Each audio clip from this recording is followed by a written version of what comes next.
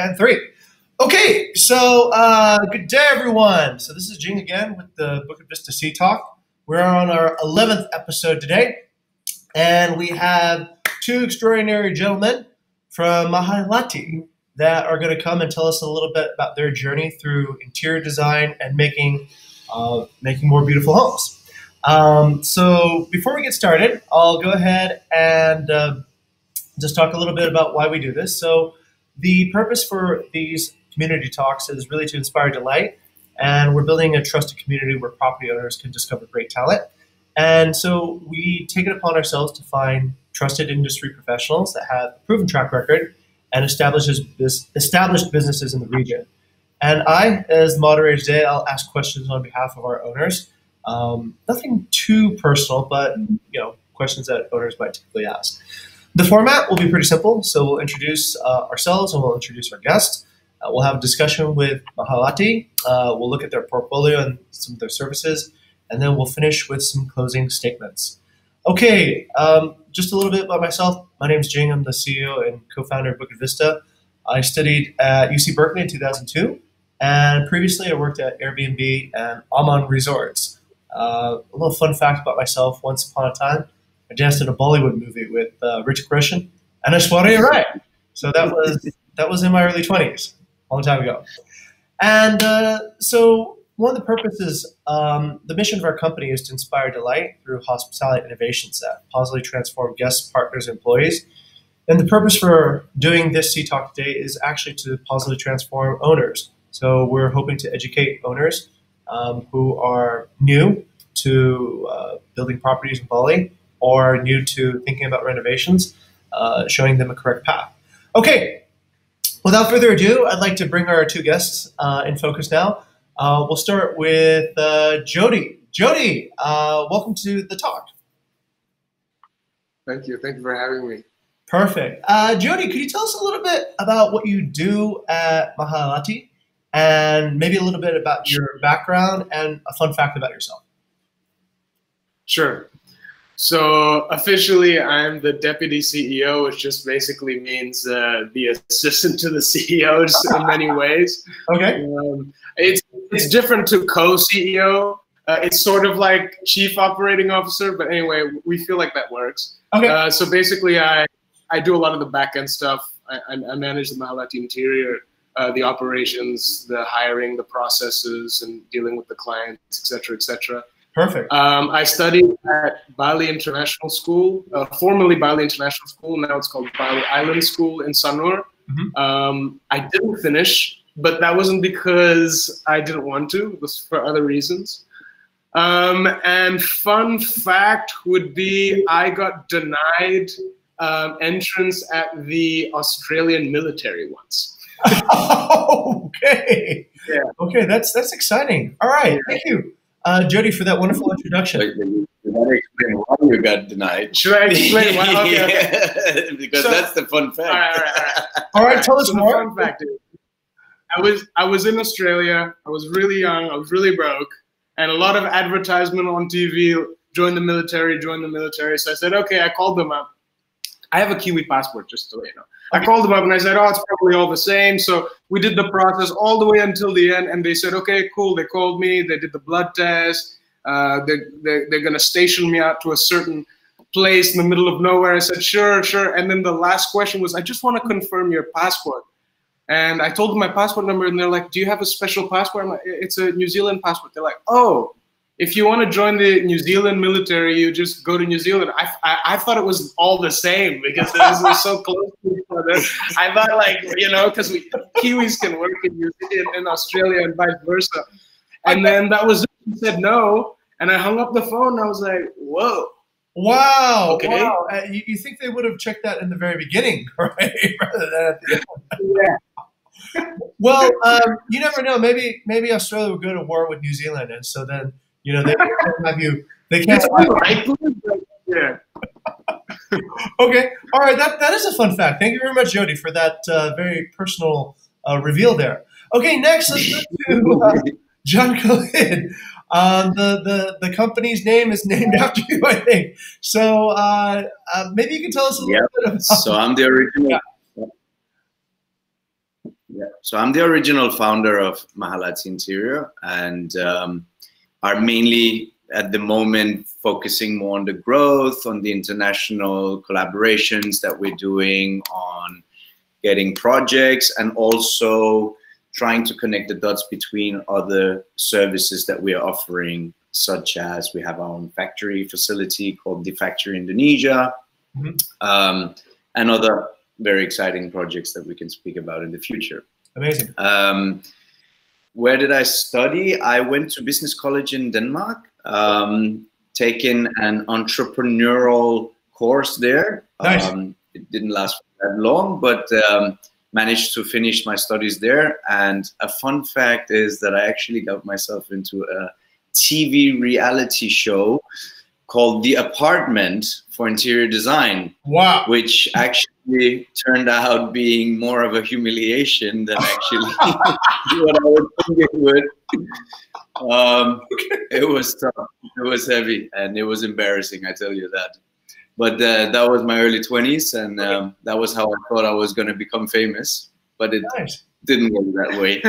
Hey, they say any press is good press, right? The only bad press is no press. So that's fascinating. What did that reality show actually, was it formative in making you decide to go down this career path, or was it? I was already in the, sorry to interrupt, but I was already down that lane. I mean, I came here in 2008 to work for one of the biggest wholesale retail furniture companies in Bali, and mainly the way that I was boosting my sales was we collected everything from Indonesia. So we had a catalog with more than probably 50,000 items. Wow. And people would come down here mixing and matching containers for their own houses, or people who would just have bought a holiday house in Bali for rental or whatever would come in and basically have everything under one roof. And the way that I figured out how to basically, boost the sales was to recommend people that this chair would go very well with this table, you should have this lamp and all this. And I found out that there was a huge lack in people's understanding of how to mix and match and put things together. Got it. Over time, then I started doing this by myself, and I realized that people actually charge a fee for this. And that's how we started Mahallati Interior. Okay. By helping people rent villa owners, then slowly got into more hospitality as well, such as small cafes, restaurants, and now we're doing a lot of hotels. Okay. But it was a lot in between consulting in a way on what should be there in their house, and then at the same time also helping them, because sometimes we were working directly with factories, and if you didn't have the technical side of it sorted, you don't have the budget to make the same mistake twice. So that is where we were getting really strong in what we were doing, actually, and helping a lot of these private clients, such as professionals as well, but allowing them to work directly with the factories. Excellent. Okay, let's go ahead and go into that part. So, as promised, we're going to take a look at some of the collections on your website, and perhaps you can walk us through whatever you would like our owners to see. Like, is there any particular projects or anything that we can explore? If you go down to the almost end bottom of the projects, sorry, go up on the top. Okay. Yeah, there. If you click our projects, then, I mean, the way we started to just get into how we have evolved during these last almost 7-8 years now. We are in the business. If you go down to almost the bottom. Yeah, there's a little bit of everything. So if you click, for example, the Sanchaya, which is the second row up on the left. Yes, Sanchaya Bintan Island. Okay, wow. That's really cool. The Sanchaya Bintan Island, in Bintang Island, it was one of the biggest contracts that we have gotten so far. Mm. That was a full FF&E project. So basically, we were working with a huge design firm called P49, which is in Thailand, designing a lot of five-star hotels. Nice. And we did the whole procurement for all the loose furniture. Nice. Wow. That, yeah, it was actually, I think 2017 or 16, it got voted as one of the most beautiful hotels in the world. Very good. Very good. So yeah, that's how we started. Then if we go a little bit back, slowly what our services started evolving in. If you go a little bit up, you could take, for example, the one just on the top, or Red Door Bali. Yeah, I saw that one. Yeah. Okay, I'll find that. Red Door Bali. Yeah. Okay. Villa Vogel, Red Door Bali, or one of these. Yep. Okay. Let's see. General Chow. Wow, and Myanmar too as well. So slowly over time, what we've been going into has been more being between designers, architects, and manufacturers. So there's been a lot of technical consultancy. We've been doing a lot of the technical work, because when the drawings, shop drawings, comes from either the architect or the technical or the designer, a lot of it is more just to get the overall understanding, but not really the whole ergonomic of it, the functionality, how it's put together, and all these kind of things. That's where we come in and make sure that the language gets converted to the factories. Red Door Bali is a very good example, because we were working with a very famous designer from Australia called George Goro. Okay. He was the main concept and idealist about this house, which is actually, it was his first house in Bali, which went on for rental as well. Excellent. But based with our experience, knowing what the capabilities is here in Indonesia, we allowed him to make everything possible. Excellent. Almost everything possible, right? That's also been an award-winning project, this one here, and was one of the first projects that we got on our portfolio actually 8 years ago. Amazing. Okay. Yeah. So, wow, I just wanted to comment on something. So back here on the Sanchaya, I noticed these are very unique pieces. Like these, I guess these are reading chairs that are sort of hollowed out. That's amazing. I've never seen anything like that before. Where do you come up with like the inspiration to?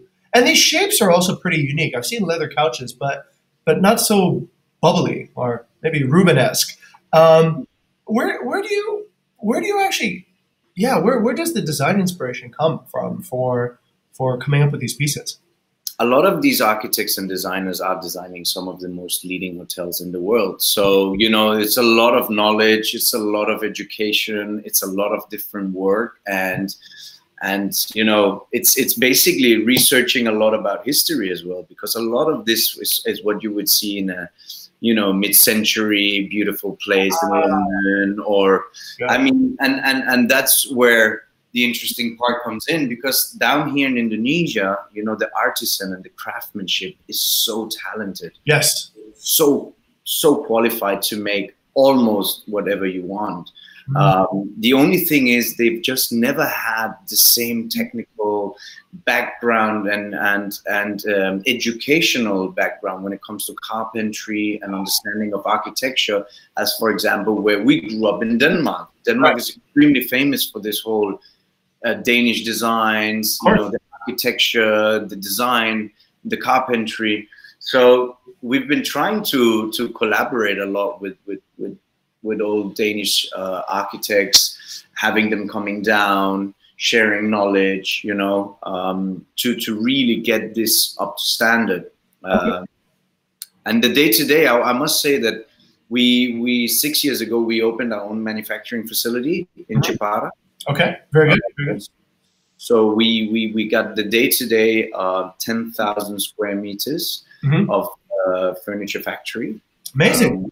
Where we custom make to the client's needs. Got it. Okay. Okay. That's fantastic. Now, just to understand a little bit more, so you do more than just the manufacturing. You also do the design, and you also translate the you problem solve too, if I understand correctly. You look at the client's Exactly. intent and you translate that into the actual end pieces and the ergonomics and the sort of, like, I think the language of the room. Yeah, absolutely. Okay, cool, really great. If you go back quickly to the last project, just to show you, because then you've seen a little bit of the evolvement. If you go on the top,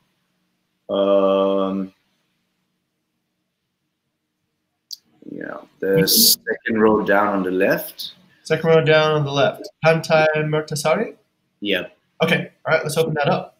So, for example, this villa has fully been designed, produced, and furnished by us. You know, Wow. so that's like a one-stop project where we've done it all. Got it. So yeah, slowly over time, the evolvement has been more and more catching the whole 360 package and Really cool. cater to that, and also make it cost effective, because when you go with one company for it all, one, you save a lot of time. Mm-hmm. The language has already been merged together, you know, which is something we found very difficult that over time it can be quite complicated when you're working too many people on the same job. Sure. Especially sharing the timelines, the deadlines, etc., which of course then end up things getting over budget, client not being happy.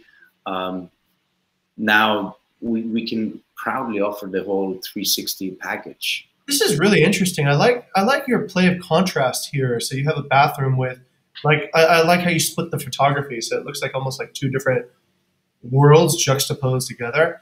And I definitely see the cabinetry work here coming in with some Scandinavian influence. That part looks very clean.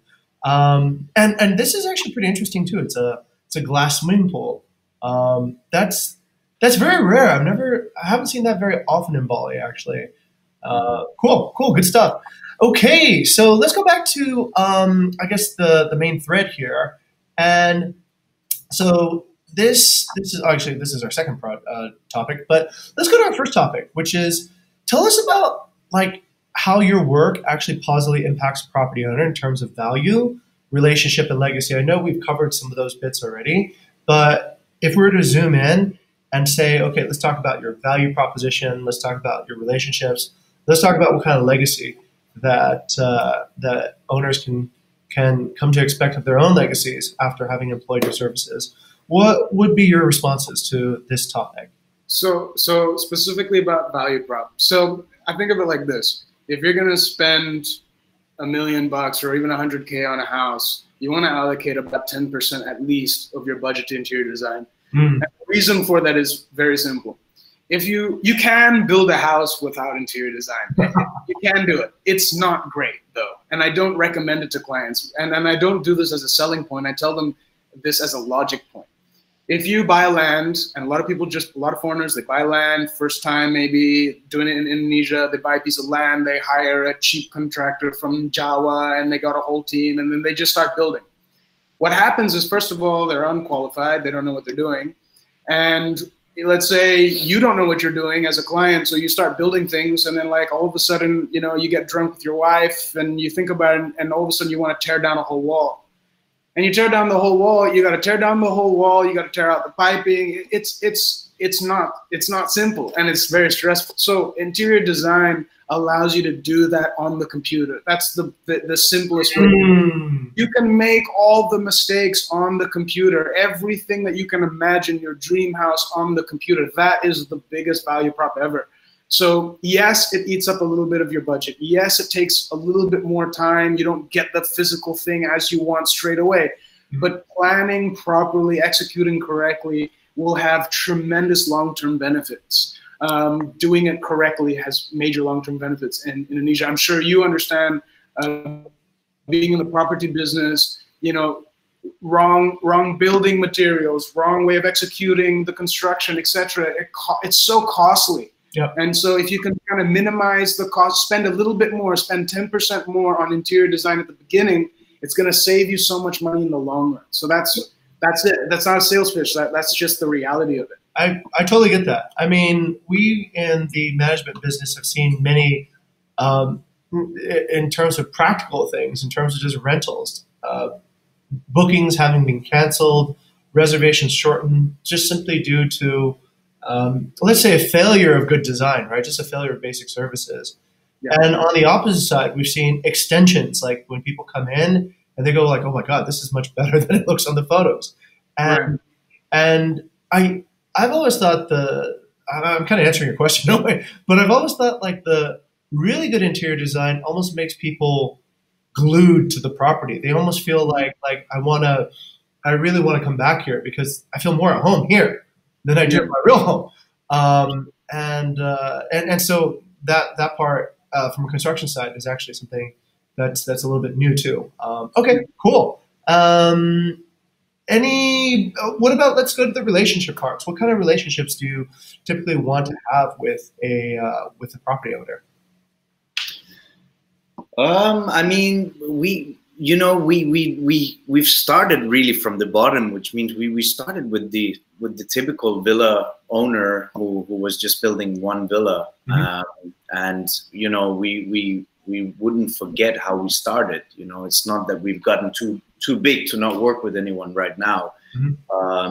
Of course, over time, we've learned how to sort the people in terms of, okay, who's serious and who's not. And when I originally started the firm, I'm very, I would call it artistic in my way of doing business, where Jody, he's more, everything has to be extremely broken down in contracts and etc., which of course eliminates the talkers. And in this whole business that we're in, it's a lot about timing. It's a lot about timing. Everything is about deadlines. Everything is about budgets. There's other teams which is coming in, filling out other work. So it's extremely important that we know that our clients know what they want, or at least kind of know what they want. Of course, that's why they come to us. We consult them to make it realistic. But I mean, the day-to-day, we work with anyone, from the small private villa owner to doing 20 villas, to do hospitality, going into restaurant, cafes, cruise ships. We're doing at the moment a boutique hotel in Zanzibar in Africa. Right. So it's really all about the understanding about what we're offering and accepting and respecting that we are in this to do something better. Okay. If that is the case, then we're open to work with anyone. And to emphasize the point, I think that's what builds the strong relationship over time, is once people understand that we have a very strict process and we have experience and we're young and hungry, et cetera, that builds the relationship and that builds, therefore, the legacy as well. Okay. All right. Fantastic. Really good. In terms of legacy, generally, there's a few themes that villa owners have told me before, right? Some people build something so that they can, be sort of like a monument to their achievements, so to speak, right? I built this crystal palace because I'm awesome. Some people build it because they want to kind of give something back to the village. They've surfed in a particular village. Some people do it to, I don't know, like to kind of just have a monument to hospitality. They like taking care of people. They like entertaining, so they want to have this.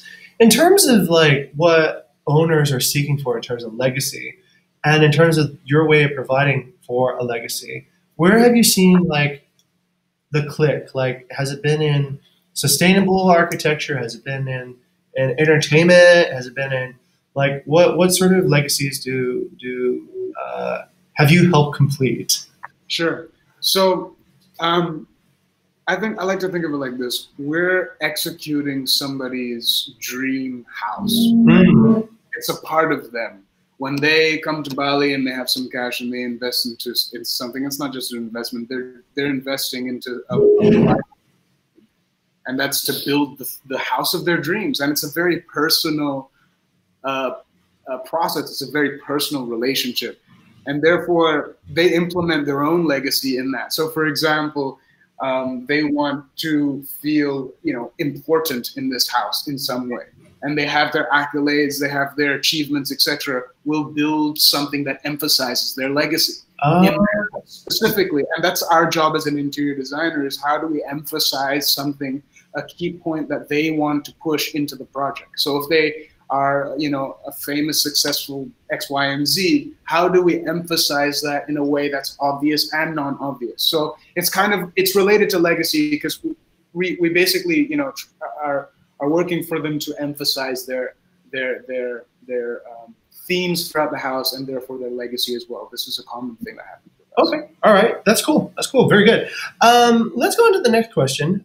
We in the introduction, I think we talked a lot about projects already, but yeah, is there any specific project? I mean, we talked about and in particular your most recent villa, but is there any particular project that you feel like emphasizes your credibility and your talent? And it can be different projects for different spaces, I guess, too.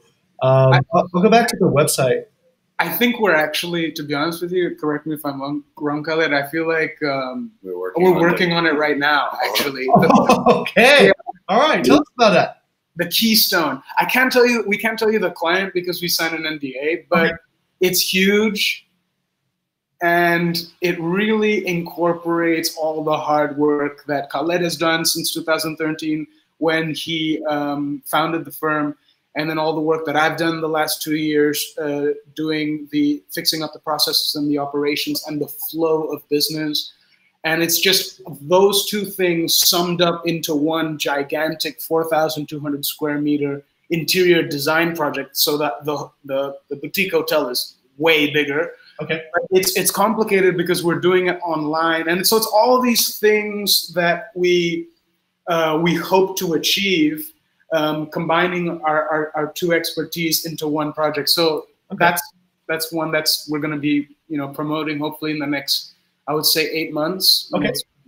It sounds like you guys are rising up. Yeah, this is like, yeah. Well, that's the thing. I mean, we keep seeing the growth and the motivation of becoming better and stronger, and, you know, creating a stronger team. I mean, each project we're doing is just getting more and more exciting to work on, because we're seeing the whole vision just coming together.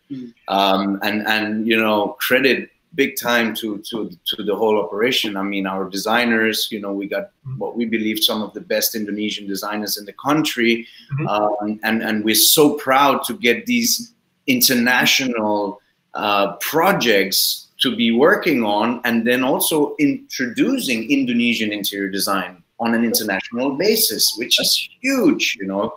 I'm kind of curious, how did this sounds like an interesting progression, and it sounds like you're gaining more credibility at each stage, right? So what sort of was the breakthrough on the Keystone project? What sort of, like before you were doing this, that, but now you get to do all of them, and it sounds like the first shot you're doing this. So did somebody take a chance on you, or how did that sort of happen? I think for the first part of the business cycle, it was more, how do I say this? It was more romantic. It was more as you go. It just flowed more. It was just try a bunch of things. But one of the things when I came into Mahallati was the social media and the marketing was always strong. If you Googled us, we were always there.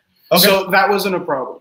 And then Khaled is just an incredible salesman. So he just knows to get in and have discussions with people who no one would ever have a discussion with, even at our age. And he just gets in, gets the right door, et cetera, et cetera. Then when I came in and fixed up the operations, that's kind of like the last few pieces of the puzzle. So it's kind of a combination, the progression you're talking about. I get it. It's the combination of all the things. So now we're finally at a point where I think we've got all of the things now. Whereas before it was like good marketing, bad operations. Good operations, not this. So now we've worked up to a point where like we're almost done. We're just about to renovate our interior design office. It's going to look incredible. Okay. And when we're done with that, then it's over. We're very happy and comfortable with the progression. We're happy with all the pillars of the business, et cetera, et cetera. So okay. It was a natural progression, yeah. And our little legacy is actually to be able to get the opportunity of promoting interior design from Indonesia on an international basis. I really believe that many people forget how to credit Indonesia for what they're actually so good at. You know, everybody takes the credit on themselves. You know, oh, it's made in America. It's made, but you know, 80, 90, or 95% of it has been made here. I agree. And it's so sad, you know, especially because the people deserves it. I agree. They really do. It's just a hidden gem, I think. Really. Yeah, I absolutely. When you said that vision, that was my first impression when I came to Indonesia. Actually, my first impression was in where I come from in California. Only like the wealthiest people actually have good interior design. It's very rare. But when I remember just going around from restaurant to restaurant in Seminyak, I was like, oh my God, each place is just more stunning than the next. Wow. It's almost like you've been to Disney World. You know, each place is thematically correct. And I just never seen such a density of excellent interior design anywhere else. So I think that's a very worthwhile mission. And I also smiled when you talked about putting the pieces together, because that sounded exactly like how we started our company, right? Like you got one piece ready, you know, like you got to go get the deal first, right? And then you get the deal, and it's like, this is actually too big. I don't know what to do. You have to kind of build up your operations to actually, you know, be able to digest the deal. And so yeah, it's always that's really, I'm really happy to hear that. That's actually a very positive side. Okay, great stuff. So okay, working on the latest and best. And we talked a little bit about this already, but we know that we want clients that kind of have a good idea of what they want to do before they consult with Mahallati. And is there any other sort of relationships that you think are client expectations that lend to a more positive relationship? So you'd be surprised. A lot of clients that approach us have never done interior design before. And it's cool. It's great. It's no problem. We're happy to work with them. No worries. But it's very important that, to answer your question, the right type of client is the client that is willing to trust our process. Because the thing is this: if you've never done something before and you pay a decent amount of money for it, you're gonna want to dabble your fingers in. Oh, we have a very strict process, and it works. It's scalable. It works. It's idiot-proof, and it's revision-proof. So we don't have to go back and fix so many things. And it was very well constructed for a reason. So the right type of client is a client that understands our process thoroughly and also respects it, because the point of Mahallati is we want clients to come into our door when our office is ready, fully renovated. Our office is ready. They come in through the door. They have a glass of wine. It's like a manicure. They come in and it's like going to a spa. Don't worry, we got you. What are you going to build? No worries. Answer a bunch of questions. No problem. Here's your concept, etc. Here's your layout. Here's your 3D rendering. Bang, bang, bang. It's like a spa, and you don't get that level of quality of service in Indonesia. But that's just the truth. It's very hard to, in all aspects of business, it's hard. You get a lot of people saying yes, yes, yes, but they don't give the execution. So when the client understands that, that's the right type of client. And also the second one is sometimes, and we sometimes say no to this now quite a lot, is the service fee is that much for a reason. It's not that we're so crazy expensive. Actually, we're quite how do you say this? What's the right word for it? We are very moderate, in terms of what we ask for, what you get. Yes. I mean, I would probably consider, with the services we are offering, which is very internationally offered right now, you know, it's not even compatible in terms of what a design firm in Singapore, a design firm in Berlin, or a design firm in New York, or a design firm in Sydney would charge. Once you get into the whole firm and not just some freelance interior designer, because there's a lot of interior designer we call them more interior decorators or stylists, you know. We are much more different than that. We can call ourselves a corporate company. I mean, professional.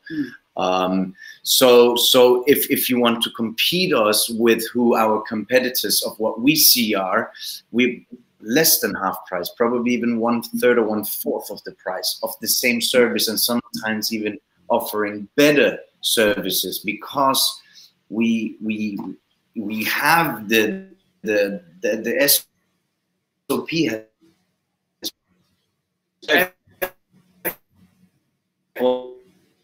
and the designers are good as well. No, but designers are good, but based on your SOP. To summarize, is a client that understands that is the best client we want. So they understand, they look at the fee, they shopped around, they even asked for international firms, they saw our price, they're like, okay, that's cool. And then here's our process, and they go, okay, cool, I trust you, let's do it. That's the best client. We even have, with other local competitors down here, but it makes more sense because we can see the structure and the way of processing this work is making more sense. So, I mean, it all depends about the client. For some, we might be super cheap. For others, we might not be the cheapest, you know. Again, that's... Okay, that's good segue, actually. Before I go into the next question, which is actually about fees, just to get like kind of, I'm an engineer, so I always like to think things in a systematic way. I understand that you take on different sort of, you can arrive at different points along the user journey, right? So you can arrive at the very beginning, or you can arrive kind of like towards the end. They have ideas and they just need somebody to like execute and manufacture. What are some inputs that come into your system, and what are some outputs? Like, okay, from what I understood, like the client gives you money, they give you like their idea, and then you deliver the room, I guess, right? Yep. Are there any other input exit points? Like, you know, does the client just come with like spec drawings and then you make some things for them? Or what sort of are all the ways that a client can input with you, and what are the outputs that they would get from that? Okay, so I'll explain the interior design process in a nutshell. Sure. So client comes to us, they like us, they sign the agreement, they pay the deposit, and then we have what is called a project data sheet. Mm-hmm. And the project data sheet, because building a house is fairly complicated. Yep. Interior design is pretty complex. It's not complicated, but it's very complex. Somewhat engineering involved, right? Art and engineering. So we have a questionnaire, and we ask them question by question. And the questions can be something like, you know, what kind of style do you like? What kind of person are you? What kind of personality does your cat have? Okay. You ask questions like, yeah, it's important because we're building somebody's place where they live. So it needs, and it's custom. So we tailor exactly to the way they are and how they move. You know, we had one client, very macho gentleman, big guy, you know, he's got a gym upstairs. He needs to be able to have access to his, you know, coffee machine and his protein shakes in the morning. He needs to, you know, we'll put those things either emphasized or not emphasized into the interior design. So anyway, we have a project data sheet. We answer all the questions. We get mood boards, etc. Then we give them a concept design, very interesting concept design, so you can see kind of the idea just to form the direction of where we're going. Okay. Once we go back and we approve the direction, so it's not actually the thing, but it's just the direction. Are we going the right direction?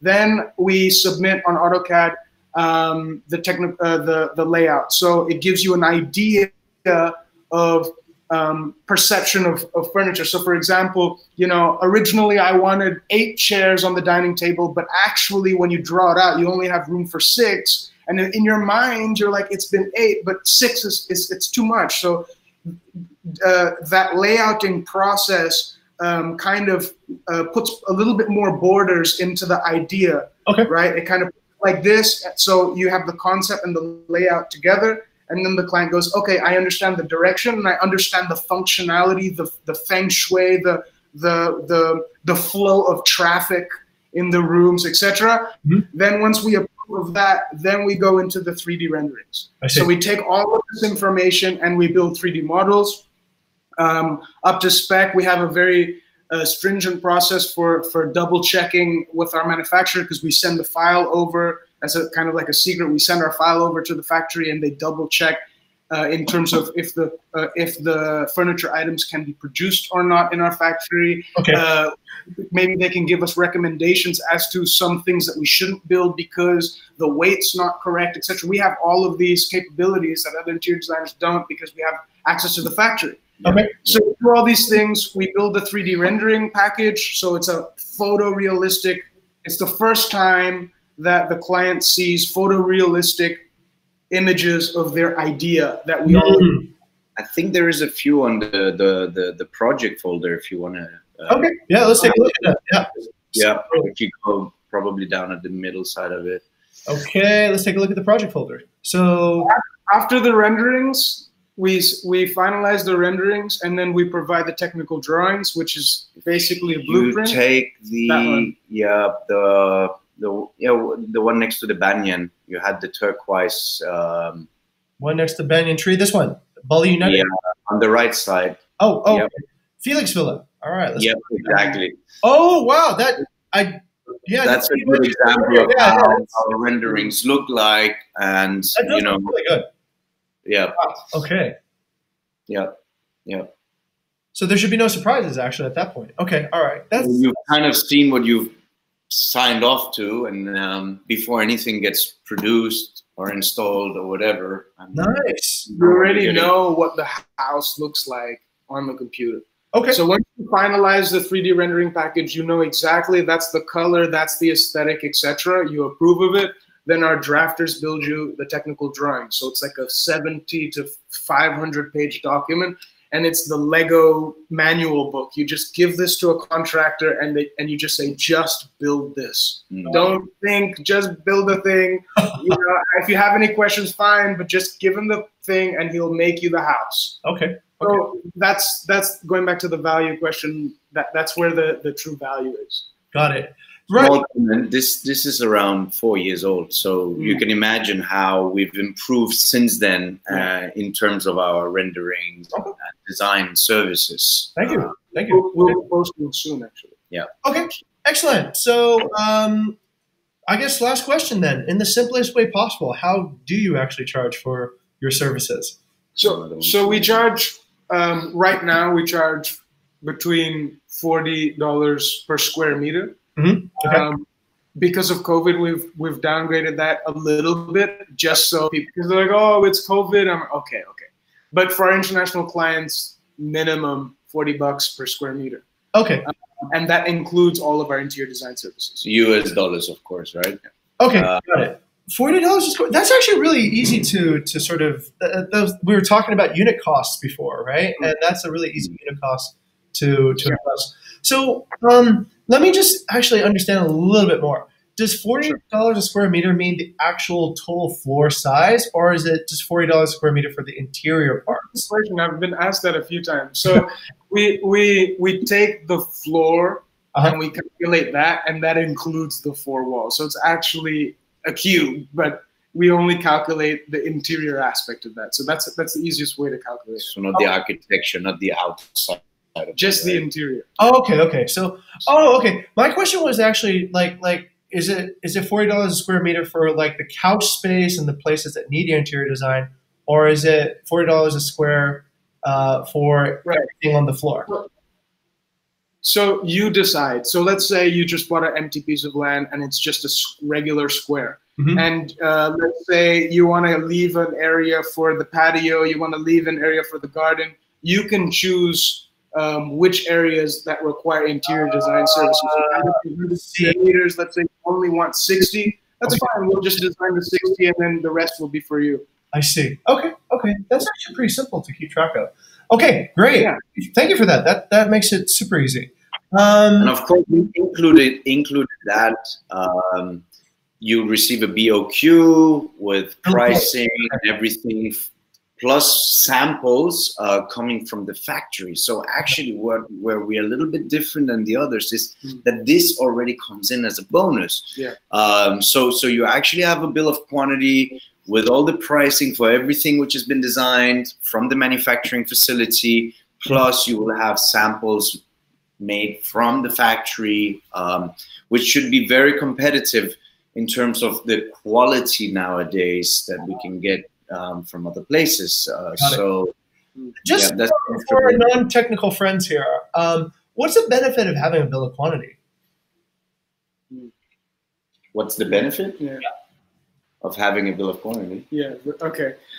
So the real benefit for producing a BOQ is you can finally see the value of your house. So once we've built it all, we've designed it, we've had the 3D renderings, etc., and you're sitting there wondering, okay, am I under budget? The true value of the house is when we go, okay, cool, this is your house, we've designed it, so we take all the items of furniture inside of the building and we put it on an Excel document and we shoot it over to our manufacturing facility, and they give us a quote on literally if we build every single item in our factory, and we submit, and they can finally see, okay. Perfect. So the cool thing is most of the time, 95% of the time when we present the POQ, the client just signs with us because they already trust us, they like our prices, but we never hold them to it. If they want, they can go and shop somebody else and compare. Usually they always come back, or they go 50-50. Like let's say they have a friend, they want to do tables from them,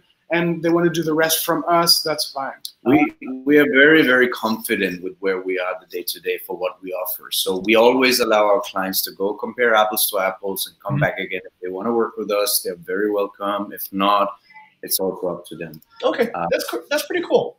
It gives, I think, the client transparency on, so BOQ is essentially a shopping list for each particular material you're going to put in, how much of it is going to go in, and what's the cost per unit of that material.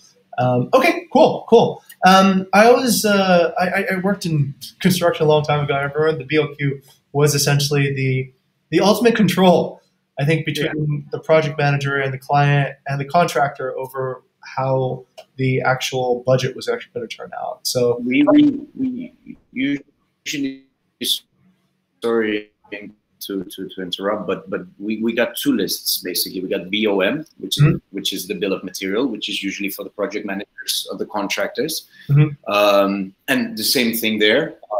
We don't produce most of it ourselves unless it's wooden flooring or tiling or whatever. Sure. But we have extremely strong partnerships with some of the biggest factories in terms of that in Indonesia and also in China. So we can help assisting on that part. It is included in our services. So like I said, and what Jody mentioned, we literally just offer everything so that they can go out and they can find the best deal or the best offer anywhere. And if they can't, they can always come back and work with us on that point. Perfect. All right, great. Now we've reached our final question, which is any last thoughts or any concluding sort of takeaways you want a prospective owner to consider? Well, I mean, we are open for business. All right, sounds good. And okay, if that's it, Khalid and Jody, thank you very much today for sharing your time this beautiful morning and telling us more about Mahallati. And it's been incredible. I looked at your work. It looks very hip. It looks very, it's like the trendiest stuff I've seen so far. So this is really cool. And I wish you guys the best, and hopefully you'll get some referrals pretty soon from interested parties. We look forward to working together in the near future. Okay.